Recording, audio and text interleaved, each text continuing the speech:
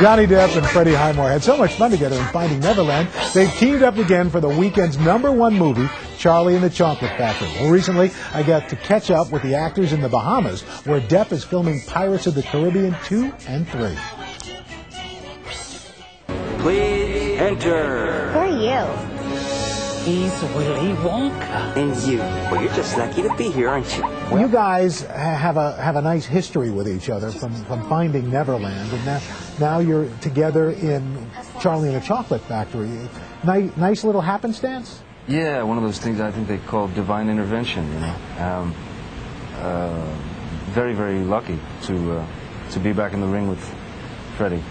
You know. So it's fantastic, to be able to work twice with a great person. Did you have any idea that you were going to be working together so soon? I certainly had hoped that we would when Freddie's name came up, and I thought, he's so perfect, he may be too perfect, we got to get him in there somehow. You can eat the grass. Of course you can't. Everything in this room is eatable. Even I'm eatable. But that is called cannibalism, my dear children, and is in fact frowned upon in most societies. Did you ever think you'd be Charlie Bucket? No, when I read it, I never imagined that I could, play Charlie one day. So it's a fantastic experience. Mm-hmm. I'm really lucky. And he's kind of the one normal person in the movie. Yeah, exactly. What do you mean? Right. Well, let me ask you about Willy Wonka. Wow, did you see the original with Gene Wilder? Welcome, my friends. Growing up as a kid in the 70s, it was like an annual event. And I always loved it. I always loved Gene Wilder's performance, especially. It was my favorite thing about the film. But I loved everything Gene Wilder did. So.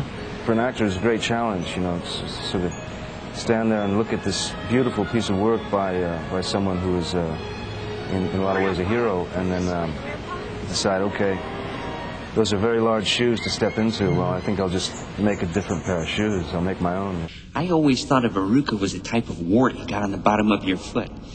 So many people have the original, in their brain. Oh, yeah. In doing this, how did you come up with your Willy Wonka? I remembered children's show hosts from when I was a kid, and that there was a specific kind of cadence in the way they spoke to children. It was very musical, it was "Hello, kiddies," and "Now, today." And even then, at the age of 5, it freaked me out. So that kind of became a very important ingredient to Wonka for me.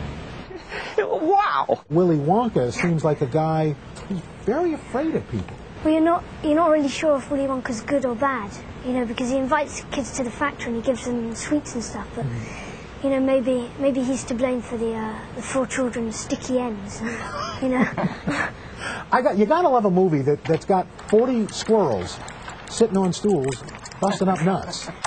Oh, look. I think that one's got a bad nut. Was it cool? What was the deal with the squirrels? They just trained the squirrels, and it was amazing just to watch them in the film and just see them how they worked, and it worked really well. I've seen squirrels in the park, and they just seem like they're untrainable, so I would think... Those are New York squirrels. Yeah. That's right. They're squirrels with attitude. Yeah. You didn't have to swim in the chocolate. You came off pretty easy in this movie. Yeah, and not get attacked by a gang of squirrels was quite a good thing.